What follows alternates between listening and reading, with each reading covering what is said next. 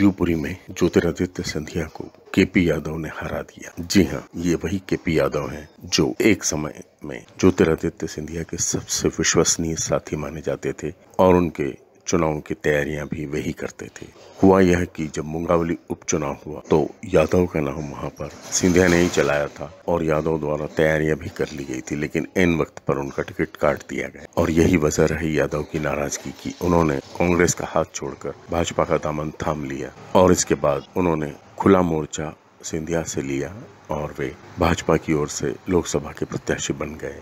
उन्हें इस बात का भी फायदा मिला कि वे यादव हैं और यहाँ पर 2 लाख से ज्यादा यादव वोट हैं और इसी का भारतीय जनता पार्टी ने फायदा उठाया। यादव के बारे में यह भी कहा जाता है कि वे माधवराव सिंधिया के जमाने से ज्योतिरादित्य के साथ ही रहे हैं। उनके साथ उनके बचपन के फोटो भी हैं और हालत यह थी कि वे ज्योतिरादित्य के साथ सेल्फी लेने के लिए दौड़ लगाया करते थे। कहा तो यह भी जाता था कि पेशे से डॉक्टर रहे केपी यादव ज्योतिरादित्य के ड्राइवर भी कई बार बन जाते थे, लेकिन समय का फेर हुआ और आज केपी यादव सांसद हैं और उन्होंने महारथी श्रीमान ज्योतिरादित्य सिंधिया को हराकर घर बिठा दिया है। Subscribe our channel and press the bell icon for more updates.